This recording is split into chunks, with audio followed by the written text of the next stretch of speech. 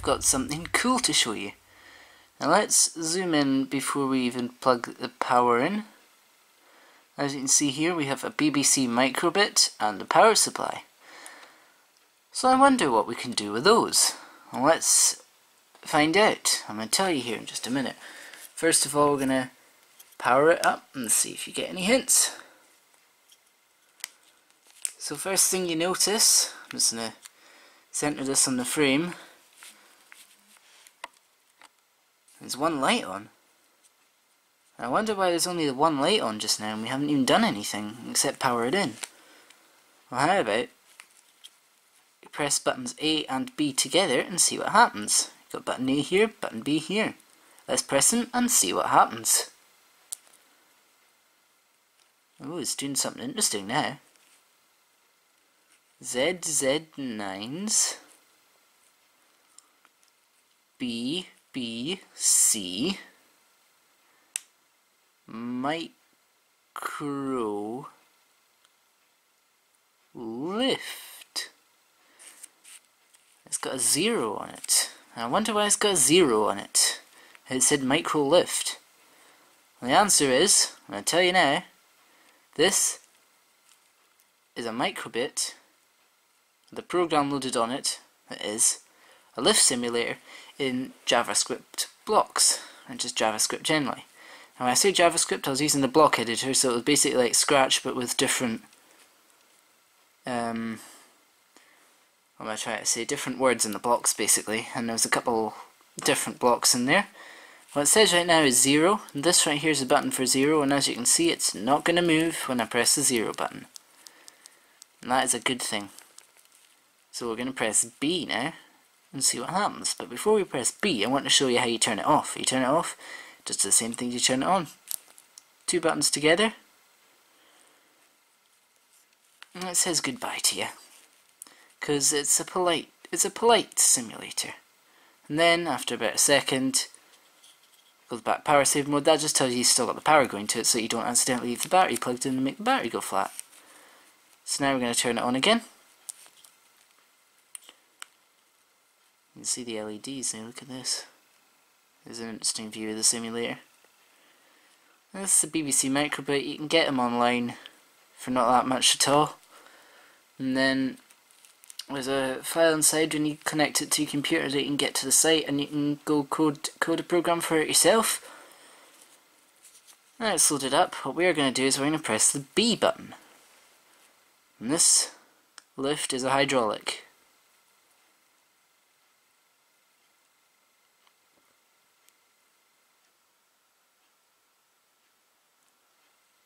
Here it is leveling at 1.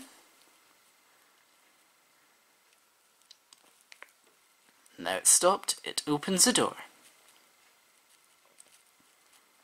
The door is open, now it holds for 6 seconds and then it closes again. And again, at 1, you cannot send it back down. No, take it down.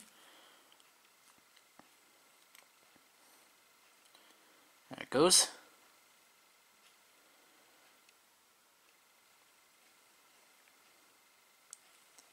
Here it is leveling back down at 0.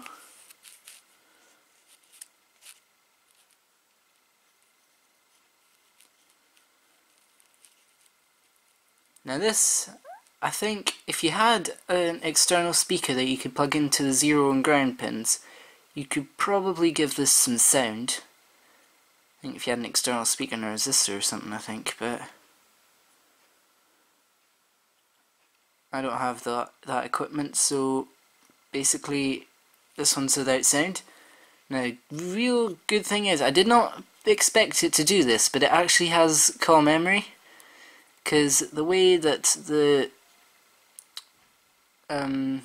code works, it actually, if you press B and then you press A, it'll actually hold the running of the A script until the B script's finished. So watch this. Pressed B, pressed A. So the A button sends it to floor 0, the B button sends it to 1. So now let's just watch it. So there it is at 1 on the B button script. The door is open. Now watch this when the door is closed. Watch what it does.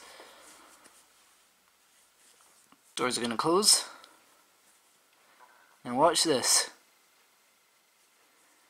Starts going down again. And again, if I was to then press the B button, which I just did, it's leveling at 0.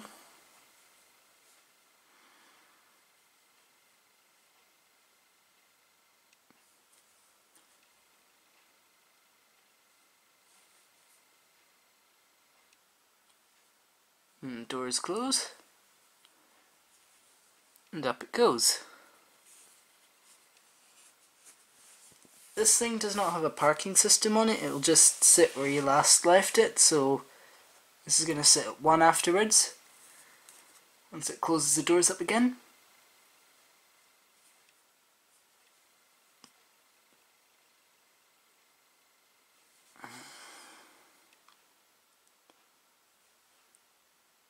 And there it goes. And it sits at 1. Now another good thing about it is, and I actually had this bug when I was developing this.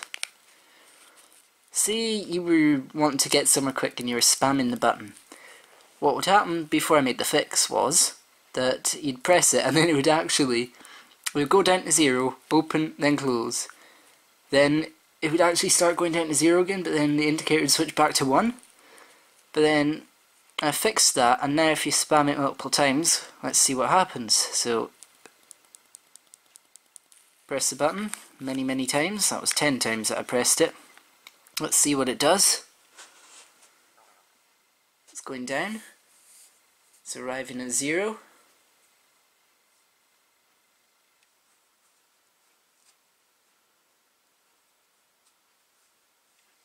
Doors open. Now let's see. And it closes. It'll then just sit, because it cancels the other runnings of the A button, because it will actually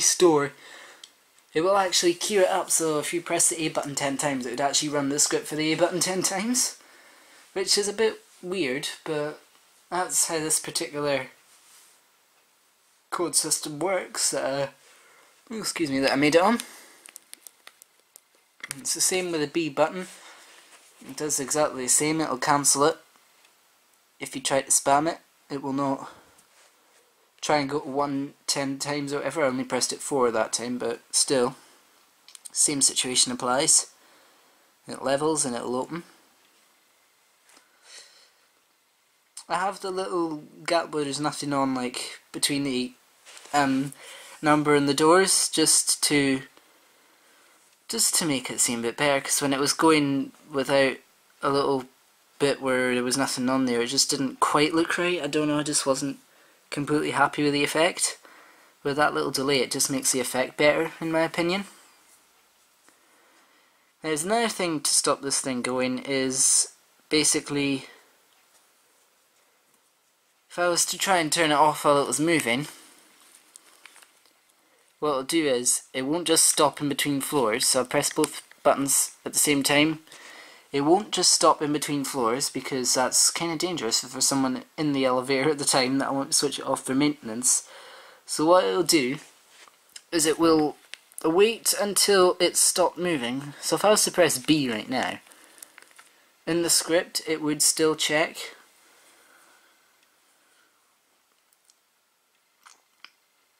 if it was running or not, so it's going to go back up. And then I think I can do this as many times as I want and it won't crash the program, I hope. But it's now arrived back at 1. So what it'll then do is it'll stop, open up and close the doors, as it does. And then it should, if I've got this right, it should then, after about a second, switch off the simulator. Oh no, it's going back down. I must have selected 0 then. I think I maybe selected 0 and I forgot. That has gone crazy. It could easily have done that. Maybe when I was moving it, I accidentally tripped 0.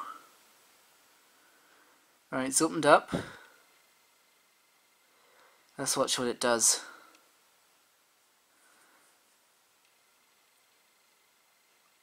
Now it waits. And it looks like the script timed out there, so it can do that. Depends on a checking time, because it checks at reasonably regular intervals, and if you catch the check at the wrong moment, then it will then run on the next bit of the script and then cancel the turning it off. But what it usually would do is, if it was moving and then you turn it off, you hit the buttons to turn it off, what it should do, and what it normally does, is when it finishes, it'll turn itself off. So doors are going to open. It's really interesting seeing it do stuff that you haven't seen it done before. Doors close, waits a second, and turns off. Of course, it never fully turned off, because standby light comes on. So to turn it off fully, you have to take the battery pack out. That turns off the simulator fully. So this is done quite interesting, and what's it called? If you have a microbit yourself and you would like a copy of the script file, I may have posted this in the file in the off-topic section of the Skyscraper Sim forum. Although I don't know how many people would would find it relevant. I'm just going to turn it off, save battery. Don't know how many people on that would find it relevant, but there you go. If you want it, I'll either have it available there, or if you're on the forum and you want it, then I can send it to you via personal message on Skyscraper Sim forum. Or if you want and you have in the about section of your channel, you've got it set up, then I could email you the file for it, and then all you've got to do with the file is copy it into microbit drive. It'll copy it in, microbit will go blank for a second while it processes the file, and then it'll start up automatically for you, like it does if you're plugging in the battery. It does the same when you plug in the USB. It immediately starts up. So if you've got a microbit and you want the file, either I can email it to you if I have the ability to, or if you're on the Skyscraper Sim forum and you want me to do it that way, then I'll send it to you via personal message. Or if neither of those are available, then I may do a separate video showing the code, and then you can try and recreate it yourself. This is the first time I've ever seen this done with a microbit. This is the first time I've attempted this. I did most of the code work a couple of days ago. I don't think I was doing... No, I wasn't doing that on a live stream, but I did most of the code work a couple of days ago, and then today I've just been fixing up the bugs with it. I actually have another microbit that's got this program loaded on it as well, but I don't have that microbit in here right now. I've just got this one. Anyway, I'm going to back this up a little now. With that being said, let me know in the comments what you thought of ZZ9 BBC Microlift. I say BBC because it's in some way affiliated with the BBC, I believe. Part of an education program or something, I think these microbits are. I think the current thing, they're being rolled out to all kids 11 or over. They've been given them, and they're doing it as part of a computing course. They get to learn how to make programs with a microbit. Anyway, with that being said, hope you enjoyed this. Let me know in the comments what you think of the Microlift. And before we end, let's show it travelling one more time.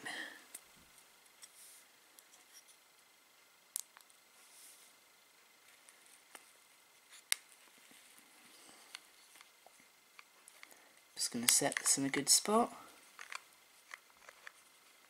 A good spot is not always easy to find with this thing, it's a bit awkward to set down sometimes.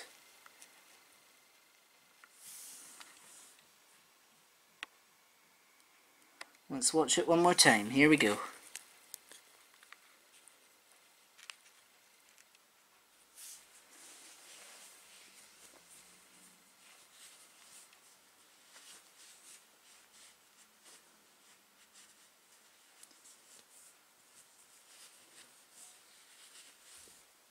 First floor.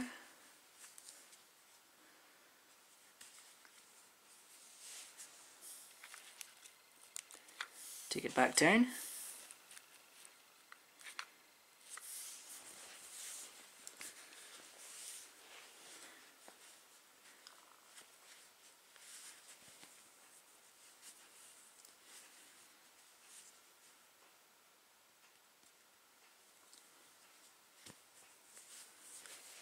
And I'll let the microbit have the closing word on this video.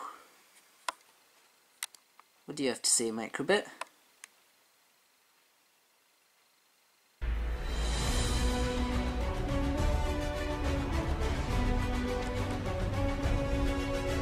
That'll be it. The end of this video has been reached, but the end of your stay on my channel doesn't have to be. You can watch more videos if you want, and it's simple to do it. You just click the buttons, click here, or here. And of course, don't forget to subscribe to my channel, and ring that bell. I guess, until next time, it's bye y'all!